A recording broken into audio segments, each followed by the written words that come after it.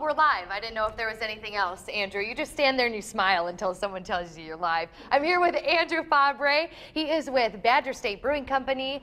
And you know, if you want to enjoy a nice place to tailgate, maybe you don't want to be outside, maybe you want to be inside, head over there. They have a new tap room that's been out for about 4 months now. You've been open.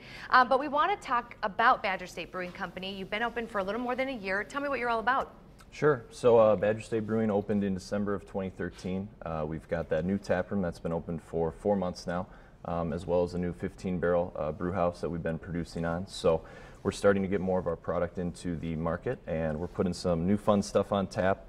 Some of the stuff I brought with me today to kind of show off. So. Yeah, you're right here in Green Bay, so people can enjoy us. That's nice. Tell me about what you brought here. Sure. So this is the WLUK. It is a beer that we brewed in collaboration with a brewery down in Madison called Mobcraft Brewing.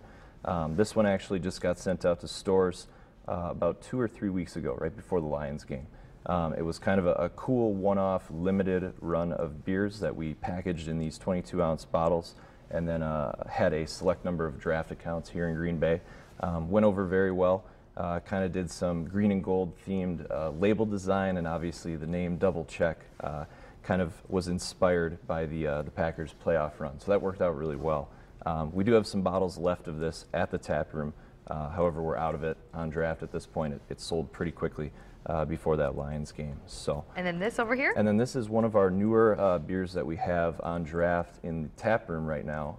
It is a Belgian blonde ale. It's got a really nice gold color to it because it's draft only. I couldn't bring a sample today, but we've nicknamed this one Gold Ranger. And I brought some of the malt, the Belgian malt that we use in there. It's a really nice Belgian malt base that we use, about 4 different varieties, a very clean finishing yeast.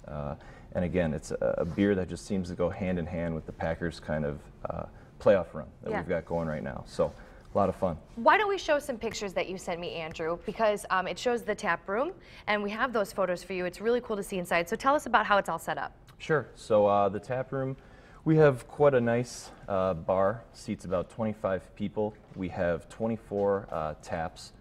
So right now we've got 10 of our own beers on draft.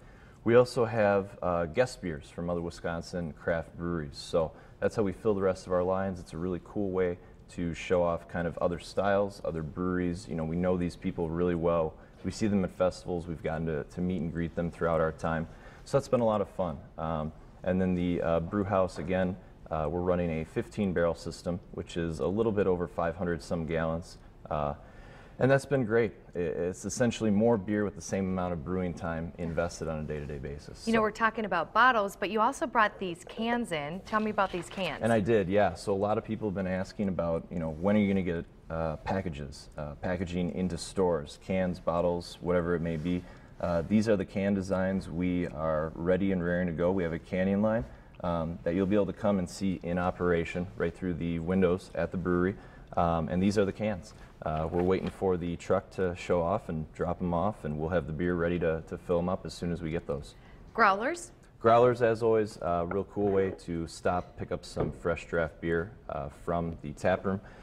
We do offer growlers. Right now we're open 4 out of the 7 days of the week, so people can stop by any time and check out the new beers like the Gold Ranger that we have on tap and bring some home with them if they want. If people want to step out today, what time can they come out? I mean, I know the game is going to be at noon, but can they come out ahead of time? We'll be open by 9 o'clock, so it's going to be a long day, but we're looking forward to it. We really appreciate you coming in, and even stop. Don't you have a gift shop too? We do. We have a gift shop. We've got these wonderful trapper hats, which we sold a ton of up to Christmas.